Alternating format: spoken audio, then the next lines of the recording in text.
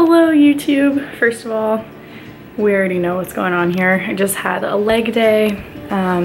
This is the start of my exams week. Today's April 23rd, I believe. It's Monday, and it's literally pouring outside. When I walked to the gym, it looked like it was gonna rain, but now it is absolutely coming down. I'll show you. I don't think you can even tell, but if you look at like a puddle, you can see how much it is pouring. It was crazy to walk home. But so the point of this video is I was really excited because I'm doing a cut, so I'm losing weight, I'm not eating as much calories, yet I still hit a PR on squat at the gym. I got 205 for 2, and that's very exciting because the most I've ever gotten before is like 185. So that was really exciting. I was pumped. And I also wanted to mention, sorry, this lighting change is horrible. The other day, I woke up, so you guys have seen how I've been doing on this cut. And the other day I was, let's put you down. So the other day I was about so when I started this cut, I was 172-ish, and normally I maintain about 170, but I had gone up because I was just eating literally anything. So I lost a couple pounds of water weight pretty quickly, but then once I got to 170, it was really hard to get out of there.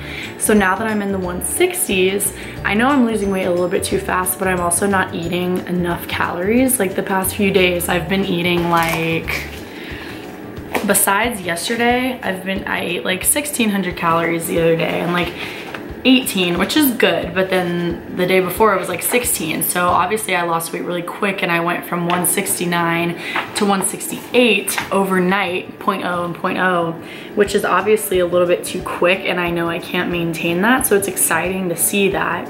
However, to do a slow, sustainable weight loss, females normally have about 0.5 to 1 pound lost per week, and I was doing that in a day, so I know it's a little bit too quick. So the point is that I went from 170, 169, 168 in 3 days, and so then yesterday I ate like a normal amount of food, about 1,800, 1,900. Normally I try to stick about 1,800 for now, but I'm not gonna starve myself or anything. But so the point is that this morning I woke up at 168.4 when I was 168.0 yesterday, which can seem kind of like, if you're not meticulous and whatnot, that's like not a big deal. But if you're kind of OCD like me, if I didn't have experience with this already, I would think like, oh no, I need to be eating like 1,500 calories to keep losing this weight fast. Like, no way. Like, first of all, you need to eat food, especially if you're working out and you want to keep having your strength and all that.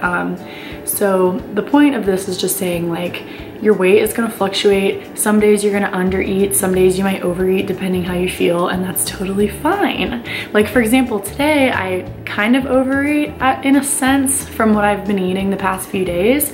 And so then this morning I woke up and I wasn't really hungry. I just had a full, these are the water bottles I use. They're the Trimmer brand. So this is 38 ounces. So I had a full one of these with lemon, and then I had a tall iced vanilla latte with almond milk, because I knew I was gonna be doing legs, and I was just kind of feeling like meh. Like, I usually don't like to train without having food in my stomach, so I got that. And by the way, those are only 100 calories.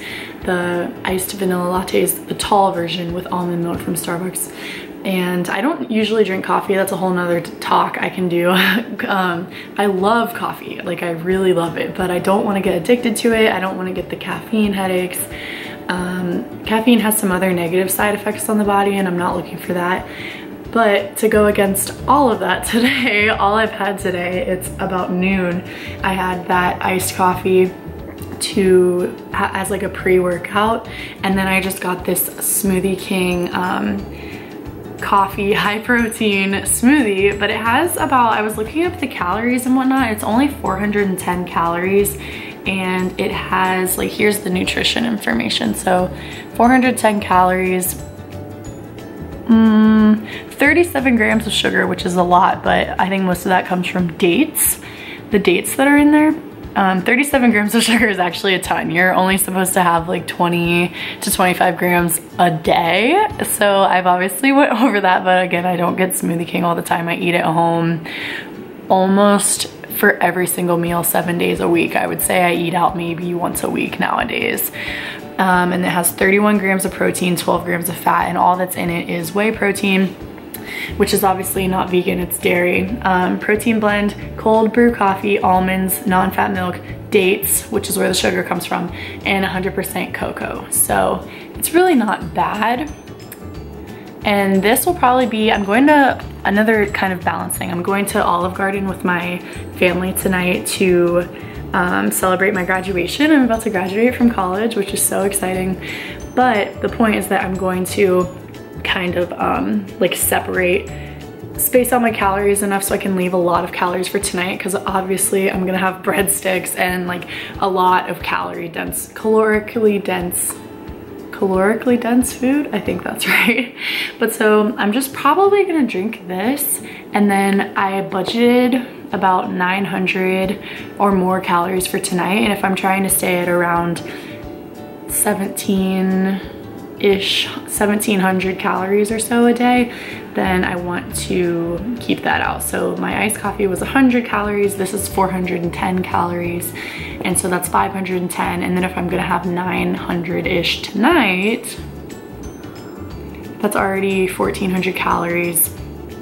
So, and I want to leave a little bit of room for if I get hungry for a snack in the middle of the day. So that's just kind of like a random like tidbit of knowledge that I thought could be helpful for some people. And I really honestly just wanted to share that I got 205 for squat because I was really pumped, and then I figured I'd mention my weight situation and whatnot. You guys will probably, I should have mentioned this earlier, you guys will probably be seeing these videos kind of like way in advance, because I'm actually, so right now this is the last week of April, and for the whole month of May I will actually be in Europe. I bought myself the graduation gift of going to Europe for 4 weeks to explore, and I know a lot of kids do that nowadays after they graduate college, at least where I'm from. So I'm like beyond stoked. But the point is that I'll be gone for 4 weeks. I'm not gonna bring my computer. I already don't have social media, so I'm just really gonna live in the moment, and I wanna still have these videos uploading while I'm gone.